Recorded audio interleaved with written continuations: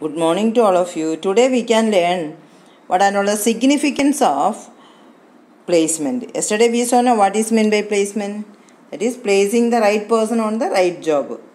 Okay, that is placement. Now we can see what are the significance of placement. First one is it improve the employee morale.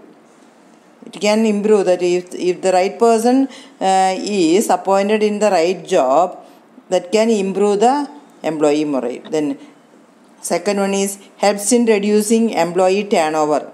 And employee turnover means the number of persons those who are leaving from the organization.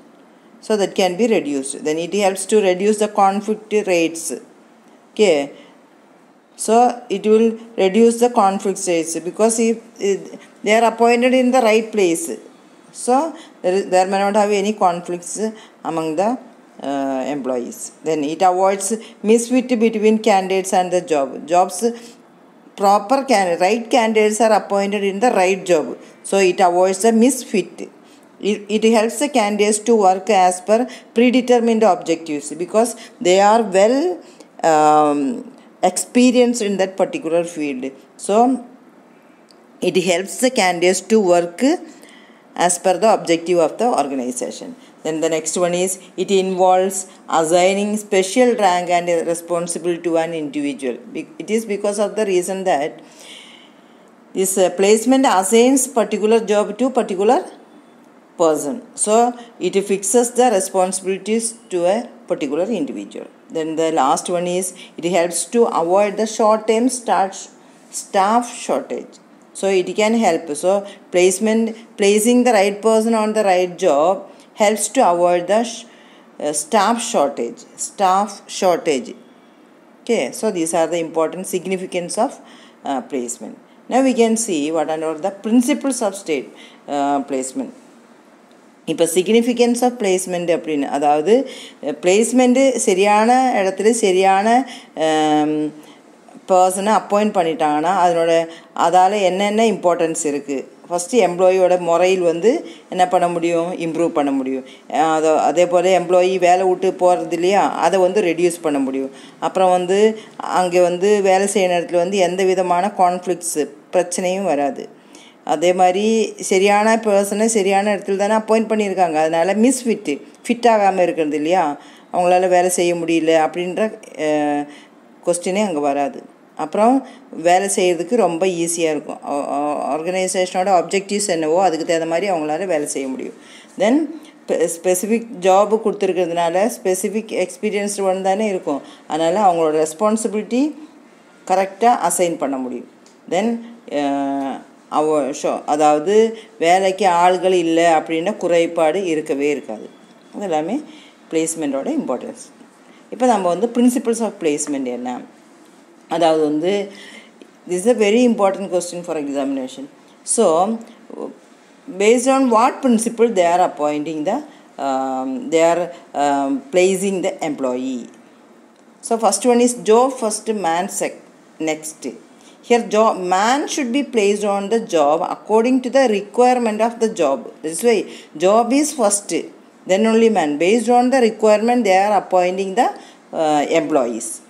Then the second one, job offer.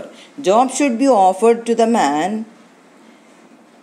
based on their qualification, because those who are experienced in a particular field is appointed in that particular place.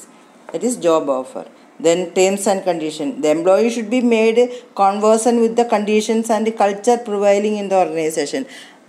After placement, the employee is to be acquainted with the conversant with the conditions of the organization and terms of the organization. Then aware about the penalties. If the employee is not doing their activities, job in a particular manner, what are all the penalty, that should also be informed at the time of placement. Then loyalty and cooperation. If placing a new recruitment on the job, an effort should be made to develop the sense of loyalty and cooperation. Okay, so new one is to be placed in a particular area in the organization. So placement is not an easy process. It is very difficult for a new employee who cannot be expected to be not familiar with the job. Here in the case of placement, they are appointed in a place where they are familiar with the job. So here the cooperation among the people can be expected from the employees. So these are the various principles of placement. இப்போ principles of placement என்ன அப்படின்னு சொல்கிறேன் பாருங்கள். அதாவது வந்து ஒரு பிளேஸ்மெண்ட்டுன்னு என்னன்னே தெரியும் நம்மளுக்கு இல்லையா. அதாவது சரியான பர்சனை வந்து சரியான இடத்துல அதாவது நல்ல எக்ஸ்பீரியன்ஸ் இருக்கிறவங்கள அந்த வேலைக்கு எந்த வேலையில் எக்ஸ்பீரியன்ஸ் இருக்கோ அந்த இடத்துல கொண்டு போய் அப்பாயிண்ட் பண்ணுறது, ப்ளேஸ் பண்ணுறது, அங்கே கொண்டு போய் அவங்களுக்கு வேலை கொடுக்கறது, வேலைக்கு அப்பாயிண்ட் பண்ணுறது அப்படின்னு தானே அதனோட அர்த்தம். அப்படின்னு வரும்போது அதை வந்து job is the first importance. அதாவது வேலைக்கு தான் இம்பார்ட்டன்ஸ் அதிகம், அதுக்கப்புறம் தான் மனிதனுக்கு இம்பார்ட்டன்ஸ். அதான் சொல்லுவாங்க job first man next.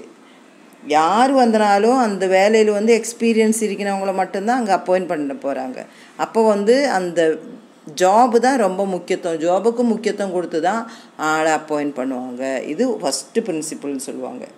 Second principal job offer அப்படின்னு சொல்லுவாங்க. அதாவது வந்து ஒவ்வொருத்தவங்களோட குவாலிஃபிகேஷன் தகுதிக்கு தேர்ந்தவாறு அவங்கள வந்து அப்பாயிண்ட் பண்ணுறது. என்ன ஒவ்வொருத்தவங்களுக்கு தகுதி இருக்குதோ அதுக்கு தகுந்த மாதிரி அவங்கள அப்பாயிண்ட் பண்ண அந்த இடத்துல அப்பாயிண்ட் பண்ணி, ஃபார் எக்ஸாம்பிள் ஒரு அக்கௌண்டண்ட்டாக இருந்தால் அக்கௌண்ட்ஸ் டிபார்ட்மெண்ட்டில் அவங்கள அப்பாயிண்ட் பண்ணுறது. ப்ரொடக்ஷன் மேனேஜ்மெண்ட் படித்தவங்களாக இருந்தால் வந்து ப்ரொடக்ஷனில் வந்து அவங்களுக்கு வந்து பிளேஸ்மெண்ட்டு கொடுக்கறது. இதுதான். அடுத்தது வந்து டேர்ம்ஸ் அண்ட் கண்டிஷன். எந்த ஒரு எம்ப்ளாயி நியூவாக ஒரு ஆர்கனைசேஷனில் வரும்போதும் அந்த ஆர்கனைசேஷனோட டேர்ம்ஸு கண்டிஷன்ஸ் என்ன அது கிளியராக தெரிஞ்சு வச்சுக்கணும். அது வந்து அவங்கள இன்ஃபார்ம் பண்ணிடுவாங்க. அதனால் ஃபஸ்ட்டு அவங்களோட டேர்ம்ஸ் கண்டிஷன்ஸ் எல்லாமே எல்லா எம்ப்ளாயீஸுக்கும் எக்ஸ்பிளைன் பண்ணிடுவாங்க. தென் the fourth one is aware about the penalty. இப்போ வந்து ஒரு எம்ப்ளாயி சரியான இடத்துல அப்பாயிண்ட் பண்ணிட்டாங்க, there may be some kinds of wrong commits by that particular employee. அதாவது அவங்க பக்கத்தில் இருந்து அவங்க வந்து வேலையில் சரியான கவனம் கொடுக்காம எதையாவது ஃபால்ட்டு வந்துடுச்சு, ப்ரொடக்ஷனிலோ எந்த ஏரியாவிலோ எதையாவது ஒரு ப்ராப்ளம் எரைஸ் ஆகிடுச்சு அப்படின்னா கம்பெனி வந்து என்ன பெனால்ட்டின்னா என்னது, அவங்களுக்கு வந்து அதுக்குண்டான அந்த ஃபைன் பே பண்ணுறது எவ்வளோத்தும் அப்படின்னு முன்னாடியே ஃபிக்ஸ் பண்ணி சொல்லிடுவாங்க. அப்போ அது ஒன்று. நெக்ஸ்ட் ஒன்று என்னது, லாயல்ட்டி அண்டு கோஆப்ரேஷன். அதாவது பிளேஸ்மெண்ட்டுன்றது வந்து ஒரு ஈஸியான ஒரு ப்ராசஸ் கிடையாது, அது ஒரு லாங் ப்ராசஸ். நம்ம பார்த்தோம் placement is a difficult process. ஆனால் வந்து ஒரு நியூ எம்ப்ளாயியை பொறுத்த வரைக்கும் ஒரு புது ஆர்கனைசேஷனில் வந்து ஃபெமிலியர் இல்லாத ஒரு ஆர்கனைசேஷனில் ஜாபு பண்ணும்போது அவங்களுக்கும் அவங்களோட கோஆப்ரேஷன் மற்ற அதாவது எம்ப்ளாயி ரிலேஷன்ஷிப்பு நல்ல ஒரு ரிலேஷன்ஷிப்பு இருக்கணும். அதனால தான் எம்ப்ளாயியை வந்து சாதாரணமாக வந்து அப்பாயிண்ட் பண்ணும்போது ப்ரொபேஷனரி பீரியடுன்னு சொல்லுவாங்க. அதாவது 3 மாதம் ப்ரொபேஷனரி பீரியடு, அதாவது ஒரு ட்ரைனிங் பீரியடு போல். அந்த 3 மாதம் ட்ரைனிங் நல்லபடியாக முடிச்சுட்டாங்கன்னா அவங்கள வந்து பெர்மனெண்ட்டாக ஃபிக்ஸ் பண்ணுவாங்க, அப்பாயிண்ட் பண்ணுவாங்க அப்படின்னு வச்சுப்பாங்க. அப்படி வச்சு நல்ல எம்ப்ளாயி வந்து நல்ல ஸ்பீடப் பண்ணி நல்ல அந்த ஆர்கனைசேஷனோடக்கு தேனாம மாதிரி வேலை செய்யணும் அளவுக்கு கொண்டு வந்துட்ட பிறகு தான் அவரை வந்து பெர்மனெண்ட்டான அப்பாயின்மெண்ட் பண்ணுவாங்க. சரிங்களா? இப்போ இதெல்லாம் தான் அவங்களோட அதாவது ஒரு ஆர்கனைசேஷனில் வந்து பிளேஸ்மெண்ட் பண்ணும்போது இந்த 5 பிரின்சிபல்ஸும் ஃபாலோ பண்ணி தான் பிளேஸ்மெண்ட் பண்ணுவாங்க.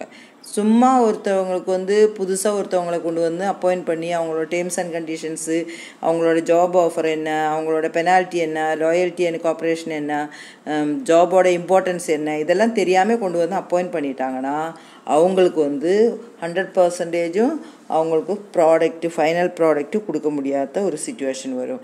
அது வரக்கூடாதுன்றதுக்காக தான் வந்து என்ன பண்ணுவாங்க, எந்த ஒரு ஆர்கனைசேஷன்லையும் பிளேஸ்மெண்ட்டுக்கு இந்த பிரின்சிபிள்ஸு ஃபாலோ பண்ணிட்ட பிறகு தான் அவங்கள வந்து அந்த பர்டிகுலர் இடத்துல கொண்டு வந்து ப்ளேஸ் பண்ணுவாங்க. இல்லை அப்படின்னு வச்சுக்கோங்க, கம்பெனியில் வந்து அதாவது இந்த ஆர்கனைசேஷனோட டெவலப்மெண்ட்டுக்கு பலவிதமான ப்ராப்ளம்ஸும் க்ரியேட் ஆகும். அப்போ ஒரு புது எம்ப்ளாயி வரும்போது அவங்களுக்கு வந்து விவரம் தெரியாமல் கொண்டு வந்து அப்பாயிண்ட் பண்ணிட்டாங்கன்னா அது வந்து ப்ரொடக்ஷன் ப்ராஃபிட்டை பாதிக்கும். பாதிக்கக்கூடும். அந்த பாதிக்கக்கூடாமல் வந்து என்ன செய்வாங்க, அந்த ஆர்கனைசேஷன்லேயே என்னென்ன செய்யணுமோ அதுக்கு தகுந்த மாதிரி அந்த பிரின்சிபல்ஸ் எல்லாம் பக்காவாக அவங்கள தெரிய வச்சிட்ட பிறகு தான் ஒரு புது எம்ப்ளாயியை அப்பாயிண்ட் பண்ணுவாங்க. சரிங்களா? அப்போ இன்றைக்கி வந்து பிளேஸ்மெண்ட்டோட சிக்னிஃபிகன்ஸ் என்ன, principles of placement. These two important questions for examination. And yesterday we saw no difference between recruitment and selection. That also very important question. Okay. Thank you.